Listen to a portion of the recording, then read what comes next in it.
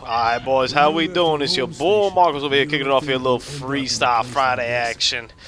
Yeah, ask you guys a question, man. You guys ever buy a game and not really know what the hell you're buying? So that's what I bought right here, man. I bought myself the Metro collection, the Metro 2033, and then the First Light collection. Just came out on Xbox One remastered, and PS4 as well. I got it on Xbox One.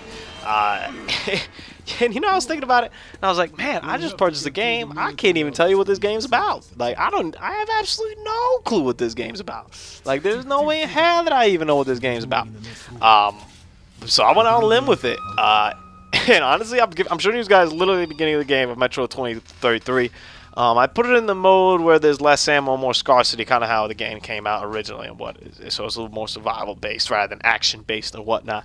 I think I mean, I don't really know. I had no clue what to expect, honestly. I'd seen the game when it came out back in the 360. I remember I was intrigued by it. I was like, seems like a pretty interesting concept, dude. And these total like vault type things, subway type things, metro type things, in Russia. Okay, I might be able to give this a shot. I got pretty good reviews, so I was like, I might check this out. But you know how things work, man. Sometimes you don't get around to games, and you know, doing the Call of Duties and the Assassin's Creeds every year, and the Grand Theft Autos and the Red Dead Redemptions, you know, a Metro game might slip by. So it seemed pretty cool time. I was like, hey, you know, it's the end of summer. Whenever I'm done playing Diablo, which is, you know, usurping what I know as my life, I'll dip into Metro and whatnot, and I'll dip into some of the backlog I got from the free games that we got via Xbox Live, you know, the Xbox Gold program, and also via the PlayStation Plus kind of deal. And that's kind of where I do most of my experimenting these days, is those free games. I always download them every month, see what's going on, see what's happening over there. Some of them are, you know, you're pretty like good. Like you could download Dishonored and you know you're getting yourself a hell of a game. You could download Halo Reach September 16th and you know you got yourself a good game. Other of them, I don't really know. You know, you got the Crimson Dragoon game. I haven't even played it. All I've heard is bad stuff about it. You got the other game that came out last month, which I heard is pretty bad stuff about it. You got the Guacamelee Turbo Edition thing, which all I've heard is amazing stuff about it. You got Super Time Force, which I actually was tempted to buy when it came out. I'm kind of glad I didn't because it came out for free a couple months later.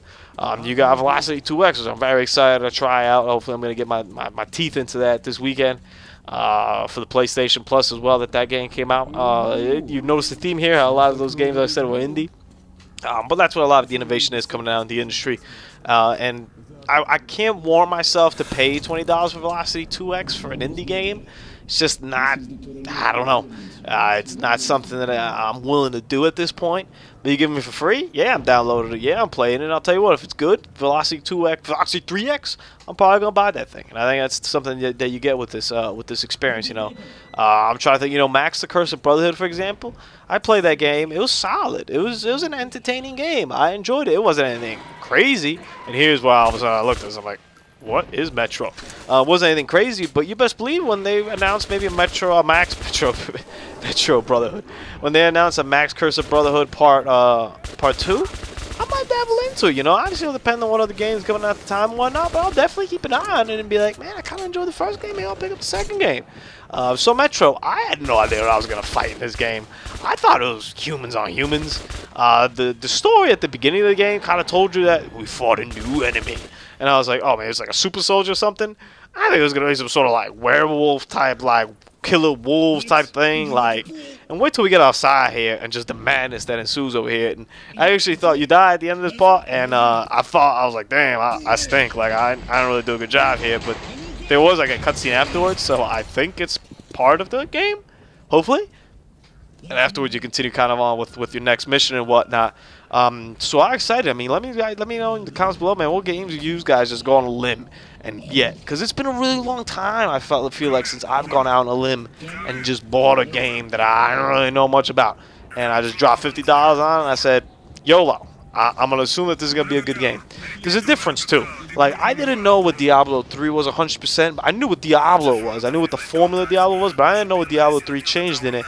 But I knew it had to be a good game, and I knew I was going to get it. So there's differences, you know. I kind of stay away from a lot of the Advanced Warfare stuff, aside from the stuff that I put in my videos. But I know what that game essentially is going to be about. Metro, though, a new IP, I really had no clue what this thing was about. So it was just, you know, dive into the deep end. I was like, well, you know, let's see what happens over here. I honestly haven't done that in this generation. Let me just look at my games right now.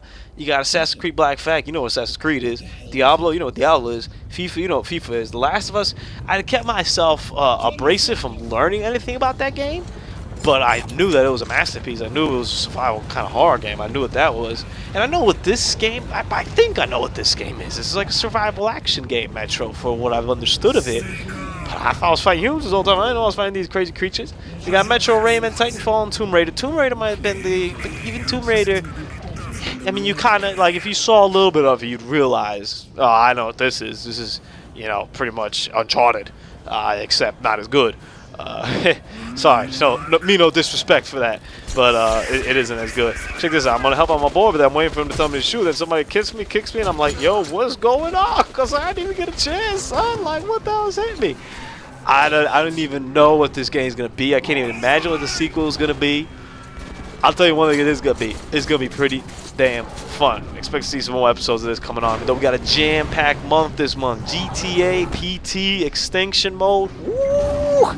We got some good videos coming these Fridays. Enjoy the weekend.